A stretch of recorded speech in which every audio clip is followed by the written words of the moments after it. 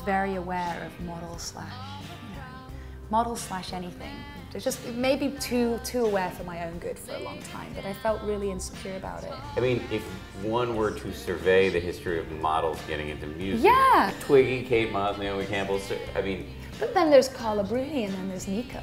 Correct. As well, you know, I mean, I think there's good examples for why one should and why one shouldn't, you know, and I think people's perceptions of other individuals can sometimes be vastly different from the individual, and I personally try and just keep an open mind.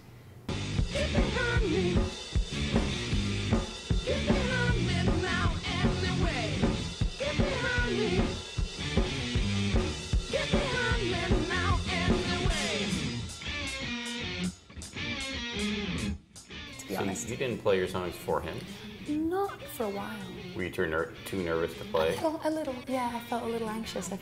I can't explain it. I think, for lack of a better word, I had a devil on my shoulder who was sort of saying too many things in my ear, and I just had to learn to ignore that devil for a while and get over myself.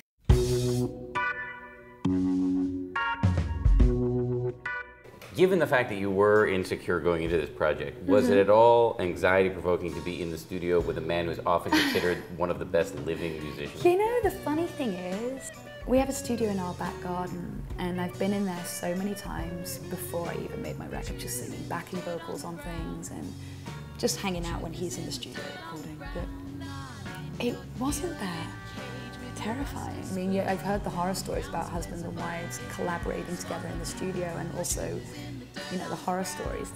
I've heard plenty, and thankfully Jack and I didn't have that. And if you were tempted to get nervous by him, I imagine you could say to yourself, I see this guy in his underwear and brushing his teeth. Exactly. You know, he's my husband, so it's like, I'm probably one of the few people who isn't intimidated by him, so.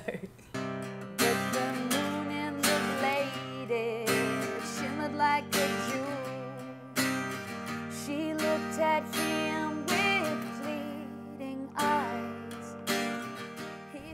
I had this image, it's so morbid, and you're probably going to think I'm a complete psycho after this, but I had this image in my head of this couple by a lake and the moon shining above them, and the guy's about to kiss her, and instead of kissing her, he has a knife in his hand, and she sees the moon sparkling in the knife, and I had that image in my head, and I thought, this could be a great song. It goes to walk, she's on the prowl, wanders in the moonlight, she's crying to herself because his eyes never once looked cool. But the ghost who walks is me, essentially, even though obviously I've not been murdered by my husband or planned that ever happening, Jack. I'll make sure he gets that message. Make sure he gets the memo, please. So, but you know, the emotions there, the yearning, the heartache, this girl's ghostly, there's things, I am that person, you know?